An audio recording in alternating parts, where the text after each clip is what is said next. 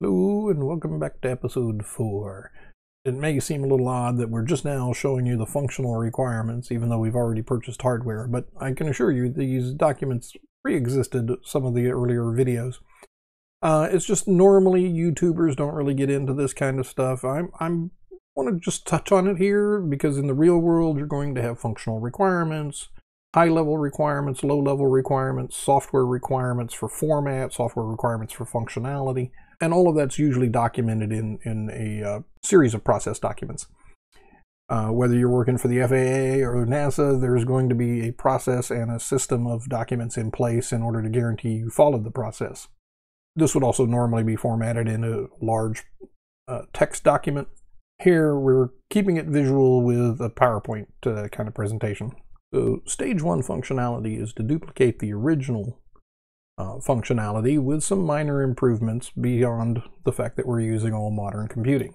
We'd have our directional controls forward, left, right, backwards, your process controls of pause, an enhancement for setting the speed and setting the turn rates, and then also some cliff or stair detection and obstacle detection during turns so that we don't smack into things.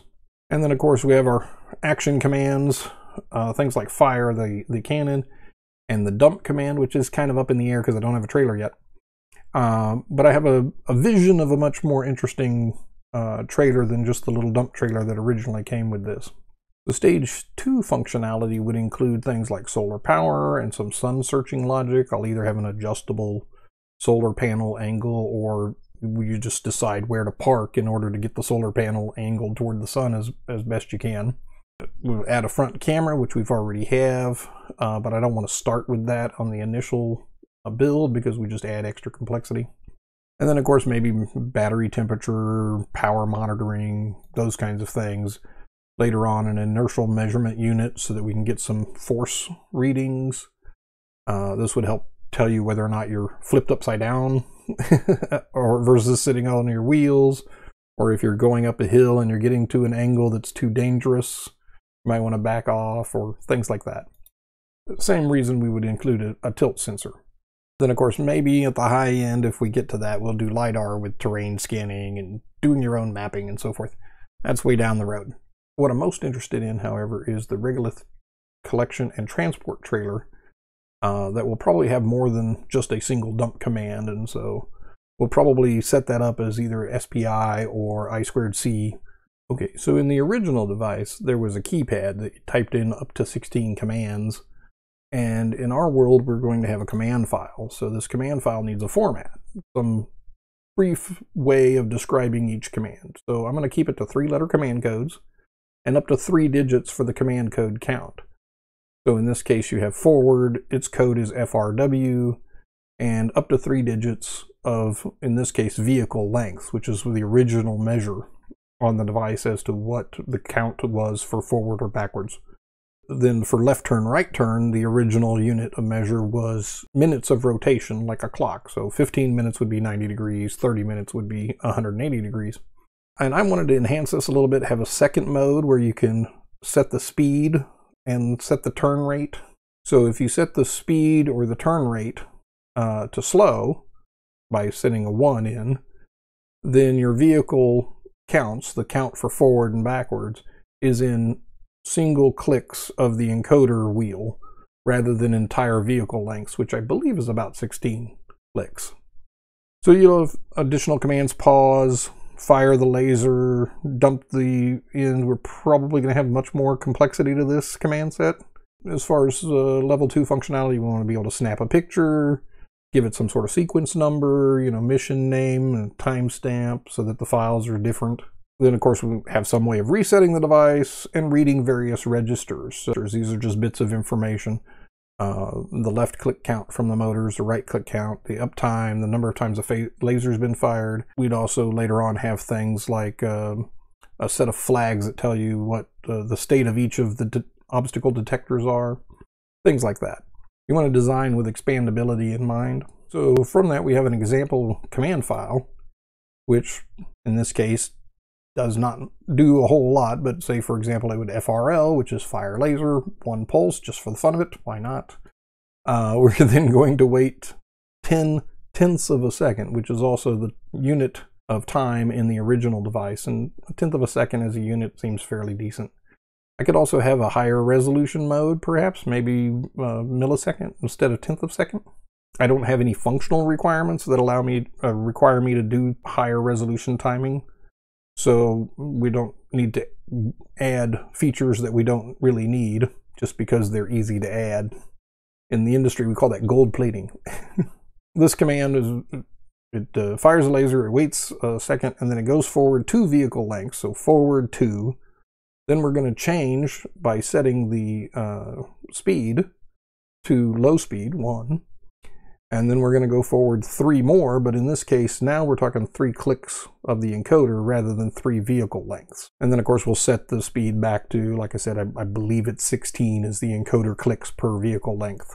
Now, once we've moved forward a little bit, we're going to turn to the left 15 degrees, or 15 minutes, which is 90 degrees. And then we're going to do this panorama move of taking a picture, turning right 5 degrees, take a picture, turn right 5 degrees, take a picture, etc., etc., until you've managed to take 7 pictures from pointing to your left to pointing to your right. Moving on, some of the improvements we're going to make, we're going to upgrade the primary mission computer. As we mentioned before, it's a Raspberry Pi Y0 with Wi-Fi. And we're going to need 4 digital output pins for the left and right motor to tell it forward and reverse. So what happens is you get 2 pins per motor. When one pin is high and one pin is low, you get left turn, and when it goes the other way, you get a right turn. Rotation, I should say. Instead of driving the motors directly from those outputs, we're going to put in a motor driver board for some isolation and higher power output. I did take a measurement. Current draw that I've seen when the motor stalled is about 500 milliamps. With 2 motors, that's a whole amp. So we're getting pretty close to the limit of our power supply. Ideally, we never stall the motors. Of course, we'll need 1 pin out for the photon cannon, which is now an LED laser. 1 pin input each for each obstacle or cliff sensor. 1 pin out to enable the motor encoders. And then 2 pins, 1 for each motor encoder to tell us as each click happens.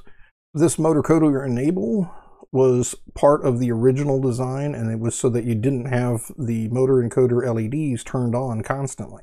Now, we don't have enough I/O pins and space really to worry about that when it comes to all of the edge detectors. So they're just going to be powered on anytime the system's powered on. But we will go ahead and have the motor encoder enable as a separate pin. That'll allow us to save a little bit of power when we're sitting still. And then we need 1 pulse width modulation pin for the speaker output, and that's going to require a couple of additional components that we'll get into next.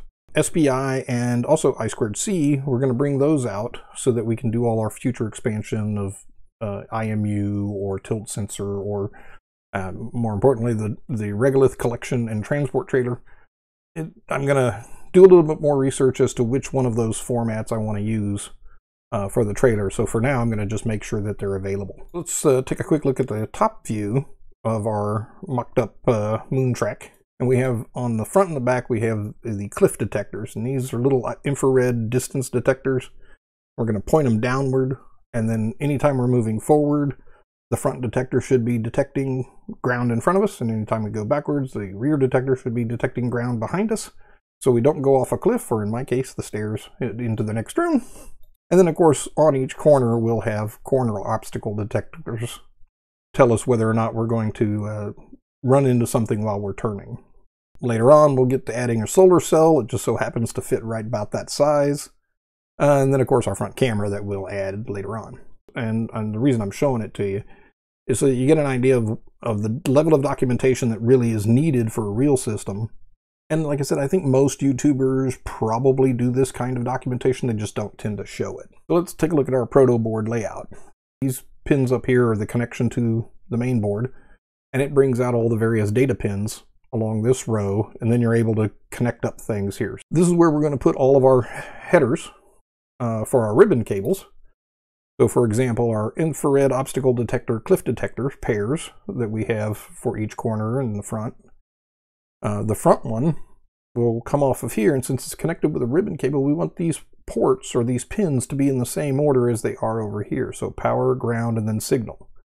Power, ground are hardwired on this board. So here's the signal pin, and that will be drawn up here to pin 4. The next one going around the board is the I2C port, which we may or may not use. The UART, again, maybe we'll use it, so we'll go ahead and populate it with some headers.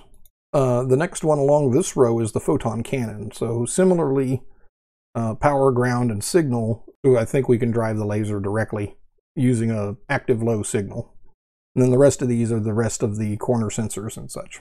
There's our SPI port, and since we might have multiple devices on the SPI port, we're going to dedicate pin 5 here to be, it could be just the dump command. If we were going to completely duplicate the previous functionality, it would just be dump, and you'd have just this one pin output. But since I think we're going to have our regolith collector is going to be a little bit more complicated, and we're going to send it a series of commands, we'll probably either make that a SPI or I2C, depending on which one's better at having a long cable between it and the trailer. After that, we have our motor driver board, which again, it's laid out as power, ground, and then 4 signal wires. So we wanted to lay it out here similarly, where we could tap into power, ground, and the 4 signal wires off of this side of the board.